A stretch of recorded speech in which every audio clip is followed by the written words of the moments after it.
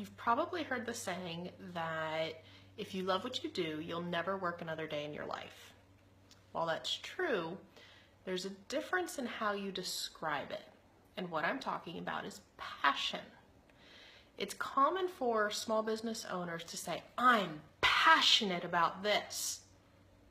It's something different for your target market or your audience to say, wow, he's really passionate about this. You have got to work for him. Do you hear the difference?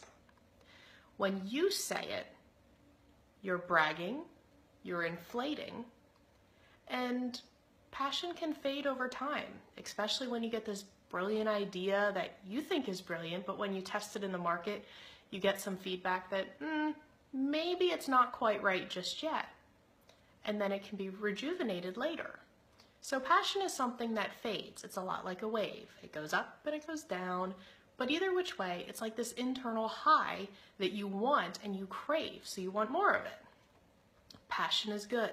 We want to aspire to passion, but there's a difference in how you describe your business. Your business, simply put, is still a business. You want other people to identify you as being passionate and sincere in what you do. When you say it, it doesn't come across with the same conviction. So the other element that it has is it causes the person you're talking to question how serious you are with your business. If you're only talking about your passion, that's great, but it's all about you. And it's not about them. And the reason why they're interested in you is because of what you have to offer. Let them say that you're passionate.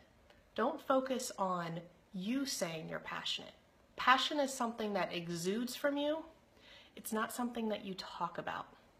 When others can brag about how passionate you are, it builds your credibility, it builds your likability, it builds your brand. Because people want to be around you. They want to be associated with you. You become a brand that they are proud to say that they do business with or that they've purchased. But when you say it, it's just bragging. So I invite you next time that you're thinking about how you're talking about your business or how you're talking about what you do and what you want to do with your life and with your career, leave the word passion out. Let passion show for itself.